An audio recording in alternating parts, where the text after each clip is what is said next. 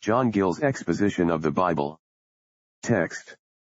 And I will bring you in unto the land, concerning the which I did swear to give it to Abraham, to Isaac, and to Jacob, and I will give it you for an heritage. I am the Lord. Exodus 6:8. Commentary.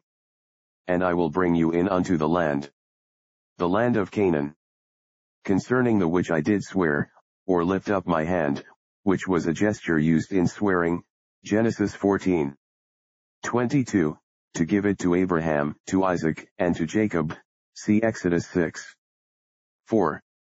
And I will give it you for an heritage, to be possessed as an inheritance by them, so long as they were obedient to his will, or until the Messiah came.